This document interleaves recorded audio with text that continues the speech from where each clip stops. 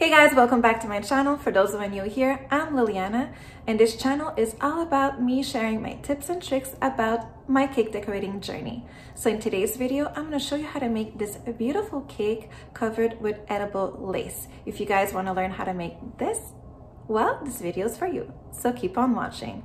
Also, if you haven't done it yet, don't forget to subscribe and click the notification bell button so you get notified of all the videos that I put up. Without further ado, let's get to it.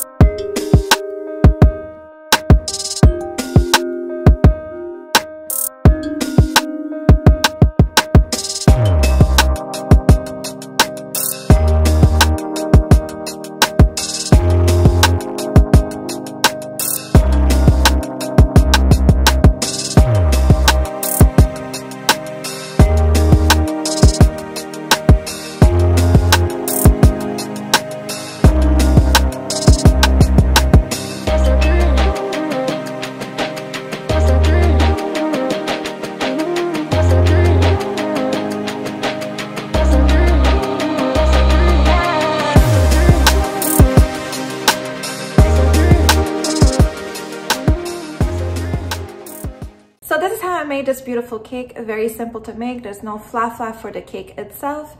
Basically, I used buttercream, crumb coat, did a second coat of whatever color that I wanted. I chose a light pink. And I covered the cake with edible lace. The recipe that I use in all my videos and all my cakes whenever I use edible lace will be in my description down below. So basically what you need is these mats. So these mats are very, very thin and they can only be used with that kind of product. Like you can't put fondant on here. You won't get all these details right here.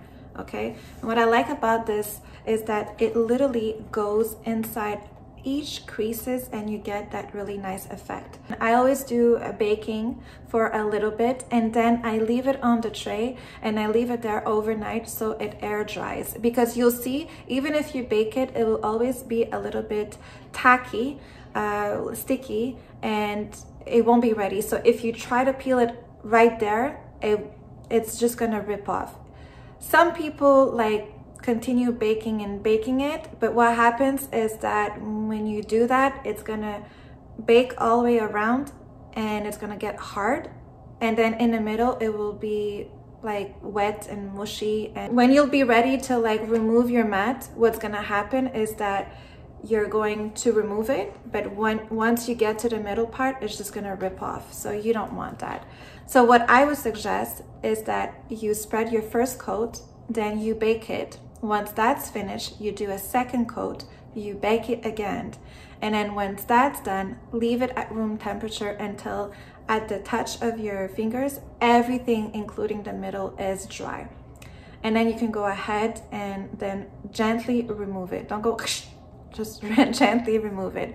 What I like about this recipe that I've been using for years and years and years is that it's malleable. You can cut it, you can glue it, you can paint it. I mean, I love this recipe.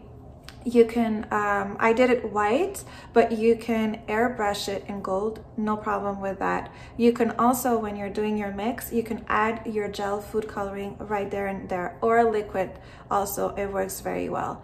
So really you can paint it afterwards also, no problem with that also. So I really like the recipe. And that's about it. So I really hope you guys enjoyed. If you haven't done it yet, don't forget to subscribe, click the notification bell button, and comment down below. I wish you all an amazing week, and I'll see you in the next one.